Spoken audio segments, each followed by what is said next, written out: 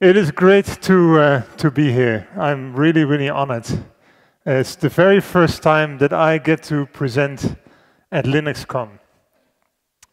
And I got to tell you a little bit of a personal story about that. When I was 15 years old, from all the money I saved, I bought my first computer. And it was, and I don't think many of you will know it, but it was a ZX80 from Sinclair. Now you know about how old I am. The nice thing about it was that it had 1 kilobyte of memory. And you can imagine what you can do with 1 kilobyte of memory. Right now you can do nothing with a kilobyte of memory, but at the time I managed to squeeze out, as a youngster with not much money to buy anything more than 1 kilobyte of memory, I managed to squeeze out a lot of this little machine. I did it through coding. Not through BASIC, even though that was the language which was supplied on the ZX80. I coded in assembly. And I taught myself assembly. And from assembly, I taught myself C, and then I taught myself C++. And many years later, I found myself heading a technology department in an IT company, writing device drivers for Unix. And then for Linux. And I couldn't be happier to, even though I'm no longer a developer, I'm no longer the guy who works with the code, but I'm still in technology. I'm still working with source code, and I'm working for what I believe the most awesome company in the world, which is Red Hat. What I'm going to do today is I'm going to talk to you about Red Hat. I'm going to talk to you about why Red Hat has been successful on making money with free software. And why am I saying it so explicitly? Because I've heard this question being asked many, many, many times in the last few days. Most of the people here in the audience who I spoke to so far have asked me, so okay, how do you make money with open source?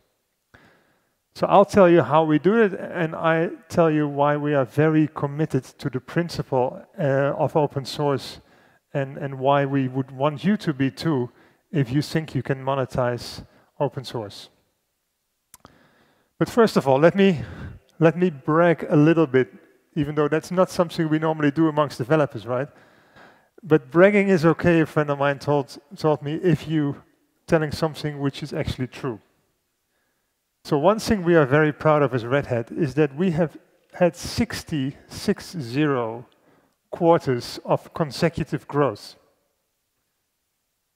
And isn't it surprising to know that there is no other company in the world that has shown 60 consecutive quarters of consecutive growth? Not one quarter was less than the one before.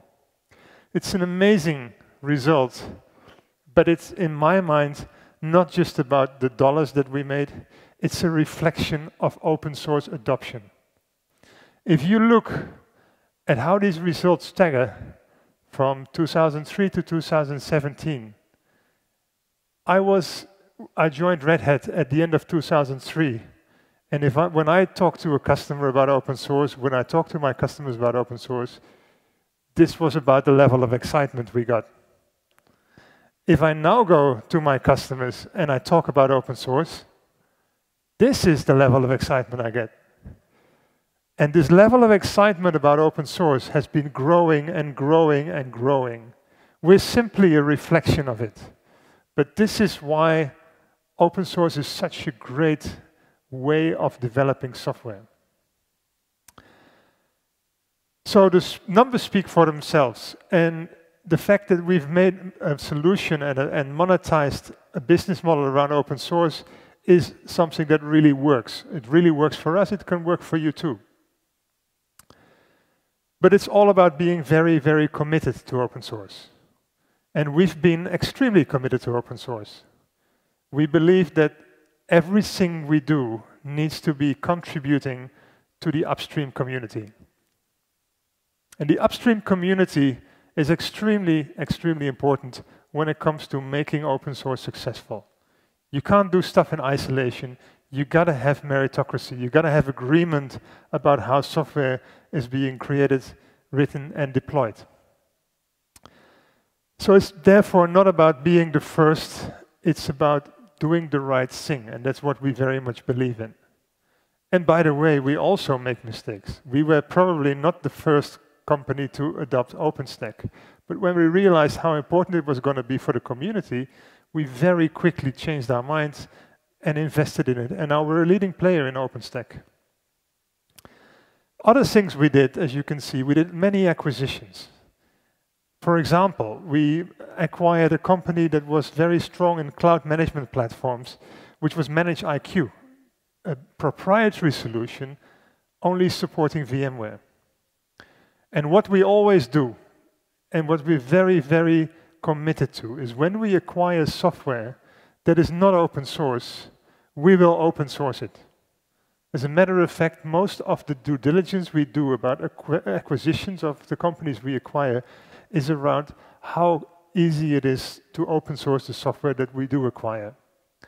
So in the case of ManageIQ, there is now a product called Red Hat CloudForms, and that has a community which is called the ManageIQ community. So the best proof of all these things is actually also that we work not upstream alone, but also look at downstream. For example, CentOS. When the CentOS people joined Red Hat, it gave us the ability to better understand the needs of our customers, and it gave the CentOS community to better connect with Red Hat. So we connect both upstream and downstream. So upstream first is what it's really all about. Making sure that whatever you do has the full commitment and acceptance of the open source community. So we've been collaborating and committing to hundreds and hundreds of projects upstream in the community. The kernel, Docker, OpenStack, Kubernetes, etc., etc. Collaboration drives innovation. The nice thing about this, and that's what I firmly believe in, is that with the business model we've created, we've really become the first disruptor in the industry. Because think about it, Red Hat, we have no intellectual property. We don't own intellectual property, yet we have a profitable business model.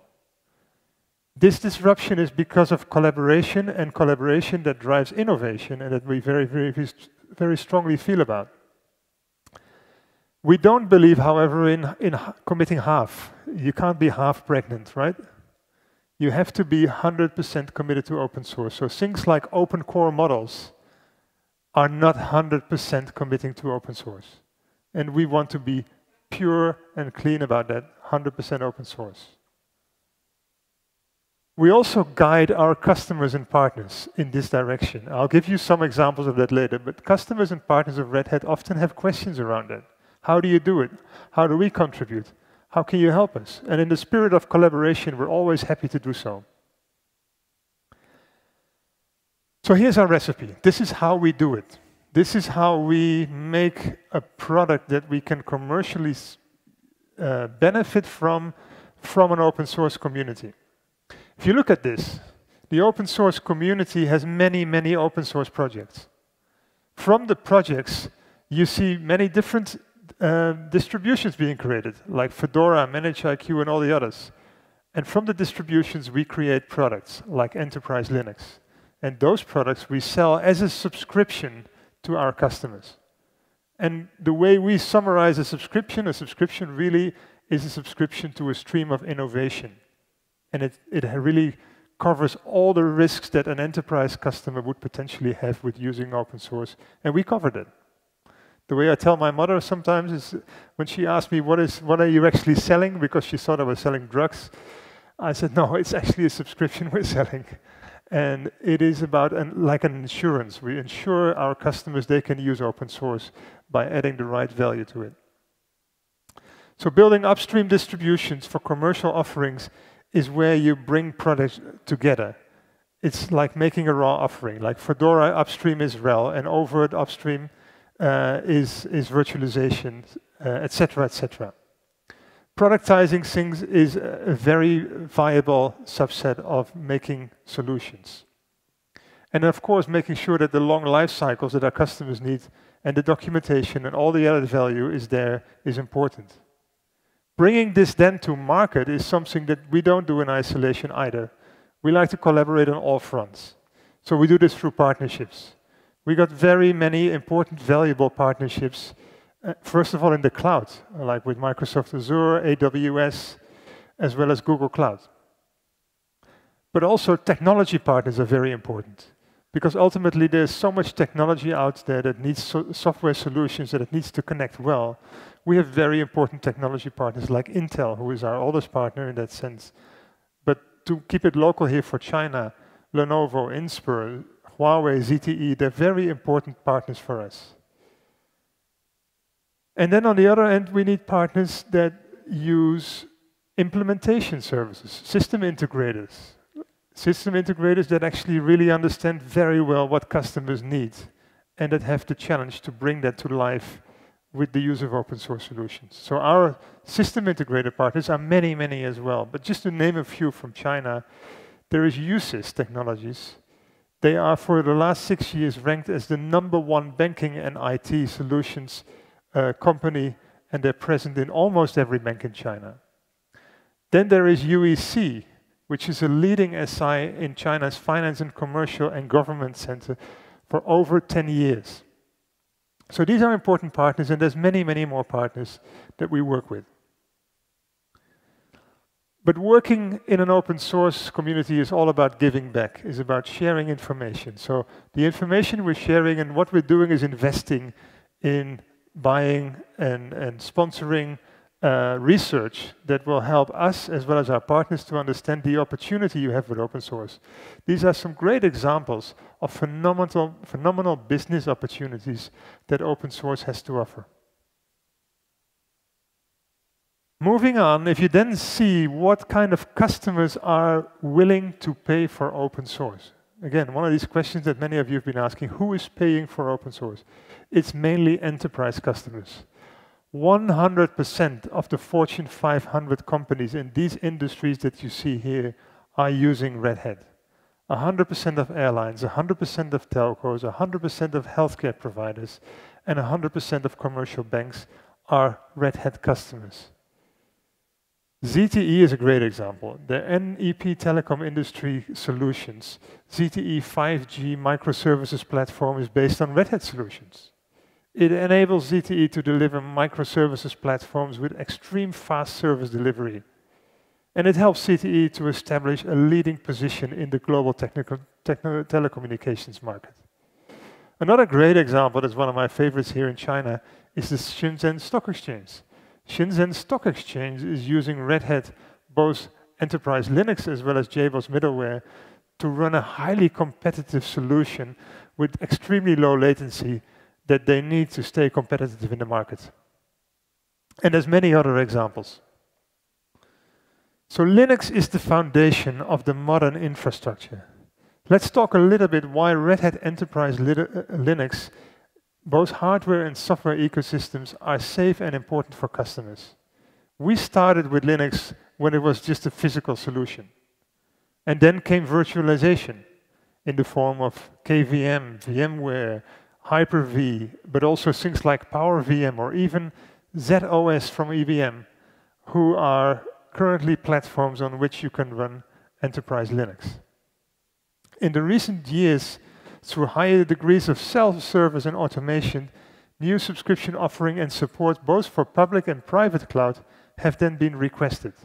We call it the Open Hybrid Cloud Solution, of which, of all of these solutions, Linux is the foundation. If we then look at containers, you can very easily come to the conclusion that Linux and containers are almost the same.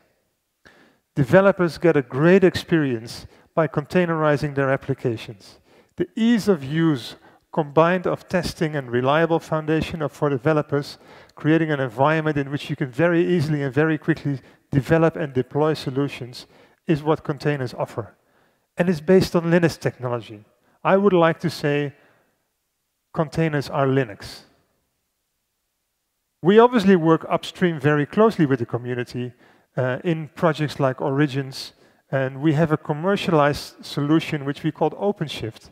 And OpenShift is our container platform that combines Docker and Kubernetes distributions and really allows our customers to very efficiently deploy containers. So our interest in Kubernetes was one of these projects that we were very early on participating in. We saw the opportunity that Kubernetes offered to our customers, and we actively became a participant in that community. We are now the second largest code contributor after Google, of course, and combining it with OpenShift, this really offers a great solution. Now, bringing this all together in a vision that we already had in 2007 is a vision called any app, anytime, anywhere.